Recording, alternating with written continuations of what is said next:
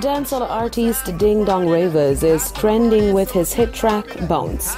The Dunwell production, a high-energy music video, sees Ding Dong and members of Ravers Clavers dancing from beginning to end.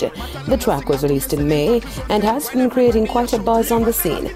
Bounce is currently trending number 10 on streaming platform YouTube with over 1.2 million views. Since the official video was released, Ding Dong has taken to social media where he showed fans how to master the new dance steps. Alright, so this is a little breakdown of the bounce dance routine. See? So, the easiest is we can get it from.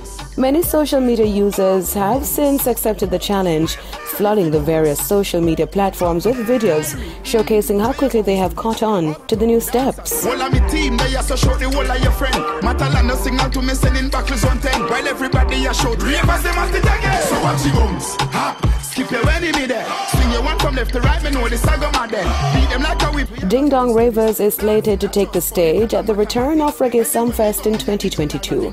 The artist is booked to perform on July 22. Reggae artist Bob Marley and the Wailers' hit track Buffalo Soldier was certified platinum in the United Kingdom. The song was issued the Brit Certified Platinum Award after selling over 600,000 units in the UK as measured by the official charts company.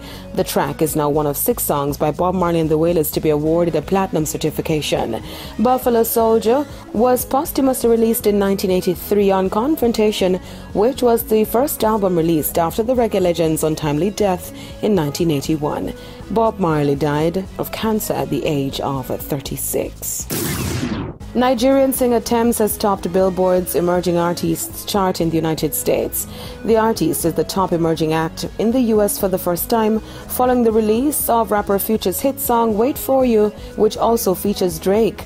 The track debuted at number 1 on the Billboard Hot 100 and is ranked among the most popular new artists of the week.